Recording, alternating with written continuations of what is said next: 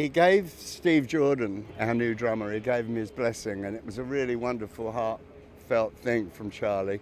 He said, look, I won't be able to join you just yet, will you? I'm not going to take any jobs away from people. I want everything to carry on as normal. And Steve, you know, play for me, and he sure did. He really, he put a new boot behind the band, and yeah, a new drive, and carrying on the Charlie legend wonderfully.